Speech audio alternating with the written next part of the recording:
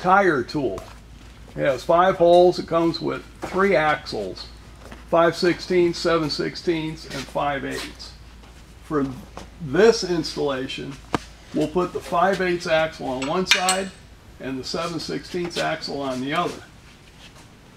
We'll take the RW191 wheel with 7/16 bearings, attach it on, take the AL222 tire, a 24x1 and 24x1 3/8 tire,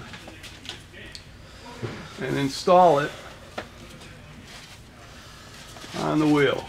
As you see, this vise is mounted very securely to the floor, and this does take a little bit of muscle.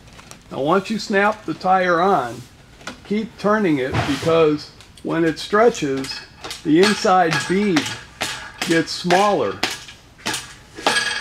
and it'll fit inside the wheel. As you see, it's as easy as that.